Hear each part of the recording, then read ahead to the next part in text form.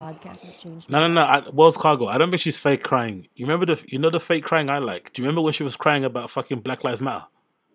Do you guys remember that? Please tell me you guys remember when Khalyla started crying about Black Lives Matter, about what's his face? What's the guy that died? What's the fucking guy that died, man? That spurned all the fucking riots. She just started crying about feeling guilty that she didn't protest or that she wasn't black or something. I don't know what it was, but she made it all about herself. That was fucking hilarious. Yeah, what's his name? Yeah, what's his name? What's his George Floyd? Do you remember that? When she started crying about that? Please tell me you guys remember that. Oh, I wish I could get it up, man. Let me see if I can find it. Let me see if I can find it. George Floyd, Khalyla, crying. Let's see if we can get it up on here. Let's see.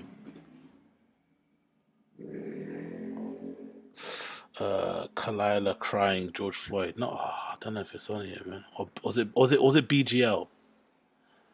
Oh, come on, please. Let's see if I can find it. Can we find it here?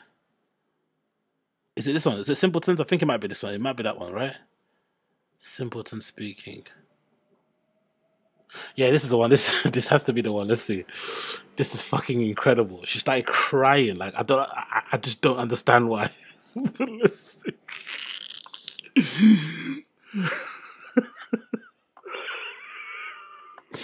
She's like, I wish it could have been me. I wish that could have been me with the cops fucking knee on the back of my neck. One time when I was 19 and I let some black guy in Philly finger bang me in the toilet. It just brought back lots of memories. Let's see, where is it? Where is it? Oh, someone got in the comments obviously, here. Timestamp. Let's see, someone's got. That's wrong. Obviously, getting fired is. Hold on. Let's see, someone's got a timestamp in the comments. Do I have a timestamp here? Oh, I've got a comment here for ages ago. Look at me.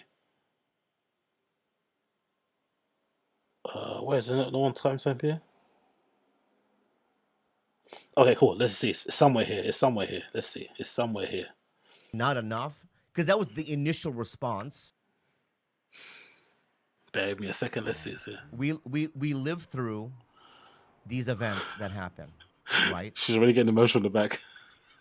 And as a simpleton, right, attempt to open up my mind and my horizons. Come on, where is it? Be ashamed of ourselves. Yeah, there we go. Here we go. It starts here. It starts around here. It starts around here. It starts around here. Let's go. You know. Let's go.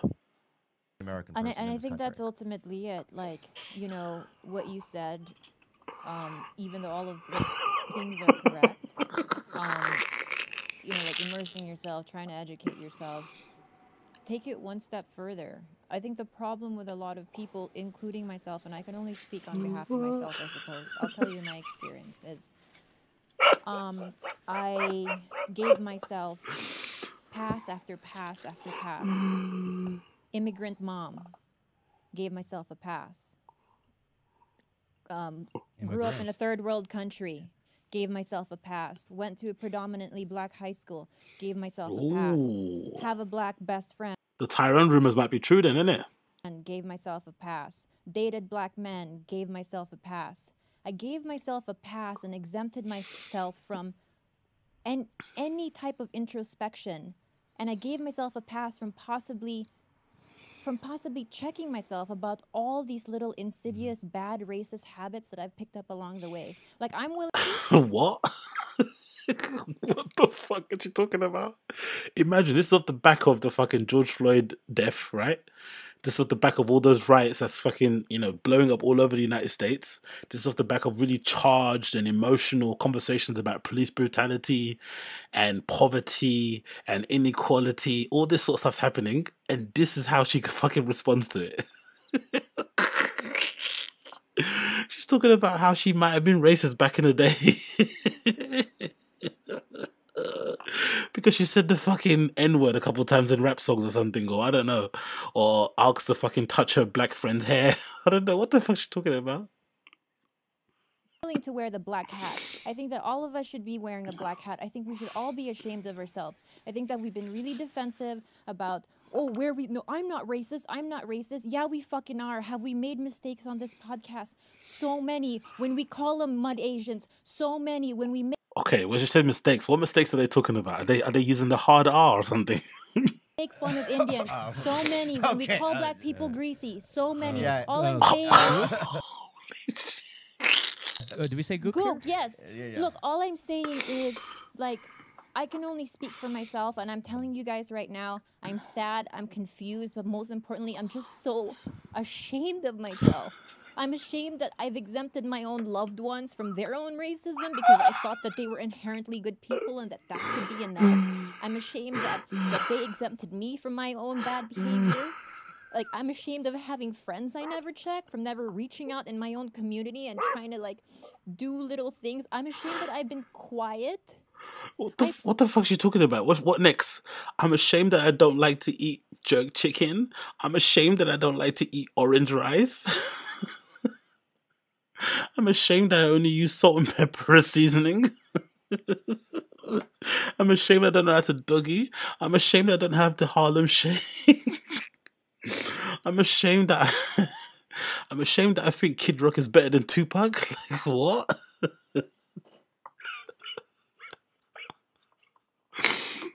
I might as well, this is how I view myself. Die. I just might as well be that same person watching black people get lynched during Jim Crow. That's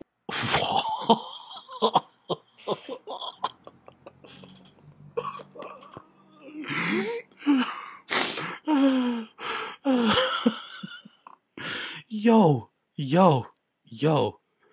Just donate some money to fucking George Floyd's family and keep it moving, bro. Why is she turning this into an episode of fucking self-flagellation? You know what it reminds me of? This reminds me of, do you know when, is it Catholics that do it, right?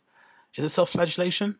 When Catholics, when they're repenting, like they're proper, like, the proper fucking, what you call it, serious ones that wear the robes and shit, and then when they're fucking repenting, they kneel down on like the hard floor with no cushion or anything, and they get like a whip that's got like spikes on it, and they whip themselves or someone whips them so that they can repent for their sins or whatnot.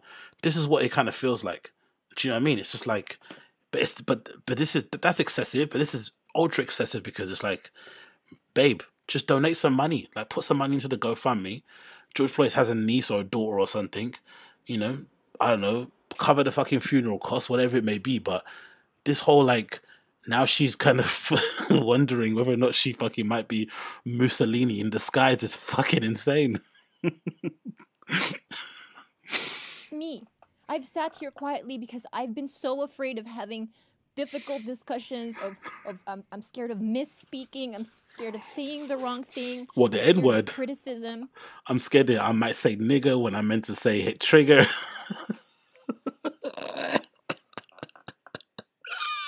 But I think that I'm done with that. Like, I am absolutely a big ball of useless dust on the ground, and I have completely ripped my own ideals apart. I don't like who I've become. I don't like the friends that I've kept, and I want to change. And I don't have the power to do much else than to fix my fucking heart. Like, Yo. By the way, she doesn't know George Floyd. George Floyd isn't a relative. She has probably no friends that have passed away from any kind of police brutality. All her black friends, as she said, were in school. She lives in LA. I don't know what the connection. I don't know what the connection is. But, oh my God, it's making me sweat. Oh, this is better than what I imagined it to be. Like, I want to fix my heart. I don't want to continue to say it's justifiable to be racist just because, for the sake of comedy. I don't want to be that person anymore. I think that by virtue of growing up Filipino, racism is so deeply embedded into our comedy that it's after a long time it feels benign. It feels like something that's justifiable, but it... What? Is this like, is she like Wings of Redemption? Did she have a dog called Nigger when she was younger or something?